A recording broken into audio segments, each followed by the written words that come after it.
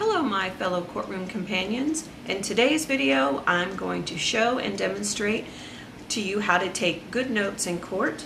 I'm going to share with you a template that I've created, and it's included in the notes below, that I think you will find very beneficial when you're going to court. When you're going to court, there's so much going on and it moves so quickly a lot of the times. You know, attorneys are talking to each other, the judge is interjecting, the attorneys are objecting. You as a party in the case are thinking of things that you want to ask your attorney. Maybe you don't understand some of the stuff that's happening, or you want to ask him a question, or you want to think of things that you want to tell him later, like, hey, be sure to ask me about X, Y, and Z. And you need a really good system to be able to capture all of that in a way that will be meaningful to you when you're done with court. When I was going through my court case, I used the same system throughout, and it wasn't very effective, which is why I thought about it later, like what could I have done differently?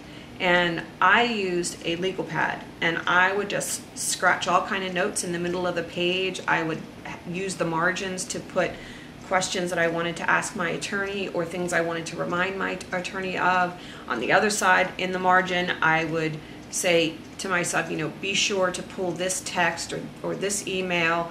And there's just so much going on when you're in court that you need a really super easy and super effective note-taking system. So I'm going to share one with you today that I think will be helpful.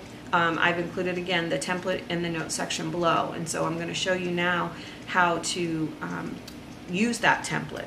So here's the template. So there's a place for the title. I just put court notes, but you can call it whatever you'd like. You can put your case number or your say it's Jones versus Jones. Whatever you like to put there is completely up to you.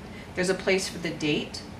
And on the left-hand side, the column is used for significant notes and statements.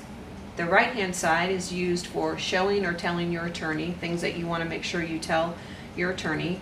And the bottom is just a to-do item, or it's just a to-do box. So let me show you the kinds of information you'll put in there. So on the left-hand side, significant notes and statements, I put Jane, who's a witness, lied. She said initially that our daughter was able to spend the night at her house, but then later on in their testimony denied our daughter ever spending the night at her house with her daughter. So that's significant because Jane can't be trusted. She lacks credibility. So you'll want to make sure that you capture that. Here's another example. Defendant lied. The defendant stated that I rarely let our daughter speak to him when she is in my care. And so he's trying to show that you alienate him from your child, and that is extremely significant in a custody case. So you'll want to capture that lie. Here's another example. Doug, who's a witness, lied, said he never borrowed money or never asked to borrow money. And so you'll want to point out all of those lies that are being stated by the other side and his witnesses. And so that's the kind of information that you capture there. The right-hand side are things that you want to tell your attorney. And so they could relate to the left-hand side, but they also could be unique. Here's an example.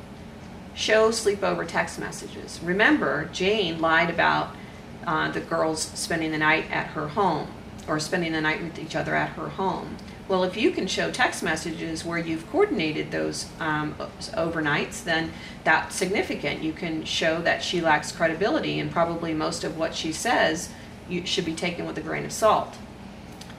Here's another example. Show cell phone records. Perhaps something was said in court that you think that cell phone records would be helpful to prove a lie or something else, and so you'll want to show those to your attorney.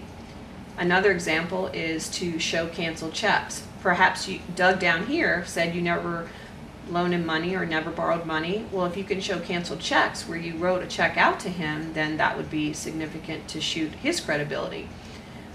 So another example is for you want your attorney to ask you about why you weren't able to go to all of Charlie's soccer games, for example.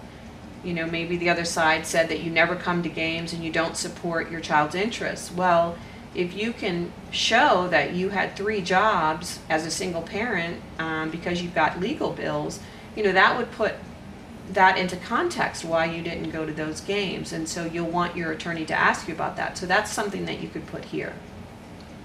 The bottom is just your to-do items. So here's a couple of examples. Study the email exchanges regarding the scheduling of medical appointments. Perhaps the other side said that you schedule medical appointments when you know that the other party can't attend. Well, if you can show emails that, or testify to emails that showed you made significant efforts to coordinate the schedule, well, study those, because if your attorney asks you about those on the witness stand, then you'll know those inside and out. So it's just a note to study those particular emails. Here's another example.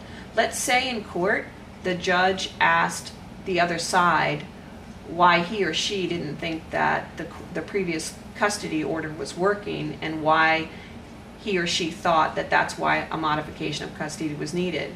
Well, you want to take note of that, because the judge may ask you as well. So these are just little to-do items for yourself to keep in mind. So I wish I had this note system when I was going through my court case, but I didn't think of it till later. So I hope that you will find this template helpful, and you can modify it in the way that makes sense for you.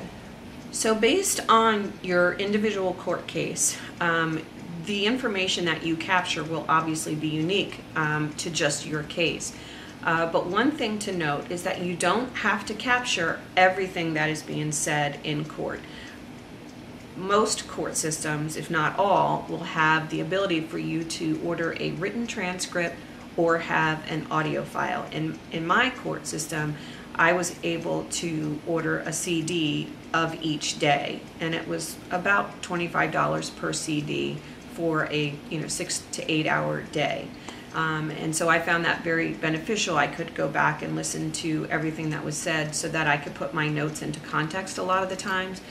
But you don't want to have to rely, I guess, on the CDs for you to understand your notes. And so the template that I just shared with you, you can use uniquely to your case. So if you find that you have a lot of questions for your attorney, you can obviously widen that column. It's a Word template that I've provided below, so you can certainly widen the column, or eliminate the one at the bottom. But I think this template can be used in a variety of ways, and what I would recommend is that you just make a gazillion copies of that template and put it in a binder, and it has obviously a place for the date, so you can kind of keep everything in order and in one place. I wish I had done this for myself during my court hearings, but everything moves so fast that I didn't really have time to think about it. I just kept using the same system that worked. Well, it could have been more effective, but at least it worked for me. I had to spend a lot of time deciphering my notes, but I think if I had a template like the one I just showed you, I think it would have been much better. So I hope that you found this video helpful. If you do, please give it a thumbs up, please do subscribe, and please let me know what other kind of content you'd like to see. Take care.